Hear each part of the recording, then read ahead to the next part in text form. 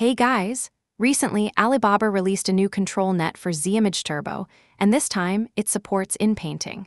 So, in this video, let's see how we can do Inpainting with this new ControlNet. Let's get started. The download link for this ControlNet is available in the description.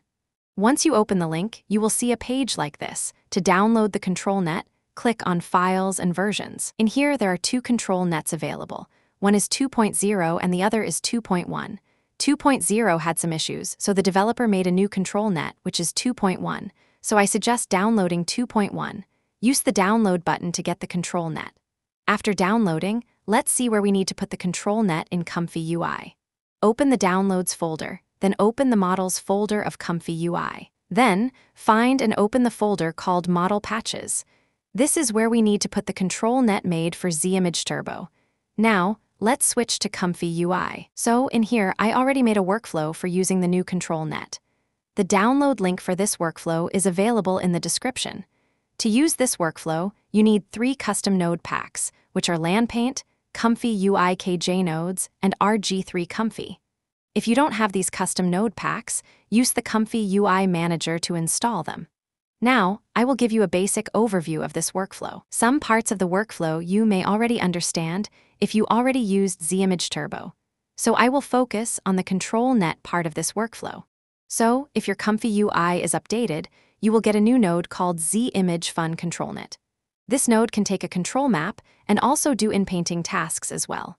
I added this node between Model Sampling Aura Flow and LanPaint KSampler. Then, for loading the ControlNet, we will be using Model Patch Loader. Make sure you have selected the ZImage Turbo Fun ControlNet Union 2.1 in Model Patch Loader. Then, I have connected the Model Patch output to the Model Patch input of ZImage Fun ControlNet. Next, I connected the VAE input of the ZImage Fun ControlNet node to the VAE output of Load VAE. You can see the image input, which is empty. It is used for taking a control map. Currently, we don't need it, so let's keep it empty. Then we have the Inpaint image input, which is used for connecting the image we are going to do the inpainting on, and the mask input is for connecting the mask that is needed for inpainting. Then we have this Load Image node for loading the images that we are going to edit. The image and the mask we draw go through this group, which will scale the image to 1 megapixel and scale it properly again before sending the image and mask into the ZImage Fun ControlNet node. Regarding the strength I am using, we can try values between 0.6 and 0.9. Right now, I am using 0.7, which most of the time gives me stable results. Also, in this group, we have this node called Grow Mask with Blur, which can be used for smoothing the edges of the mask and expanding it. The image is also sent into the VAE encode node, which transforms the image into a latent. Then it is sent to the Set Latent Noise Mask node. The Set Latent Noise Mask will combine the mask and latent, then send it to the LanPaint KSampler. Now, moving on to the LanPaint KSampler, I am using the random seed option. For steps, I am using 15. If you want to speed up the generation, you can use 10, but I am using 15 because it produces better results. For the CFG value, I am using 1.0. One thing you need to know is that you can use a CFG above 1.0, and it can also give you some good results. For the sampler, I am using Euler, but we can also use Res Multi-Step. The scheduler I am using is simple. The denoise value is 1.0, and LanPaint num steps is 1. We can increase it, but it will slow down the generation. Then, the latent output of the LanPaint KSampler goes to VAE decode, which will decode the latent into a pixel image. The VAE decode will then send the image to the Save Image node and Image Comparer for image comparison. Now that you have an idea of this workflow, let's do an inpainting task. So let's move to the image loader. I have already selected an image. What I am going to do is change her hair color.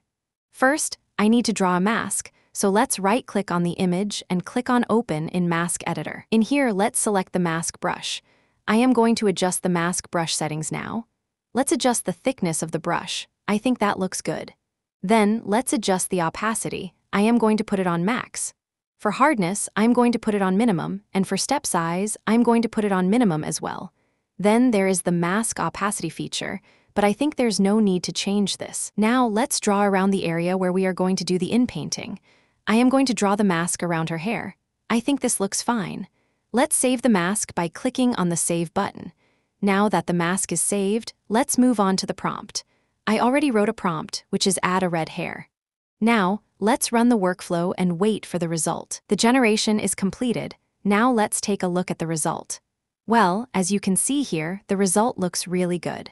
If we compare the result with the original, we can see how the result turned out. I love this result. If we want a different look, we can try another generation, but right now I am happy with the result. So let's try another Inpainting.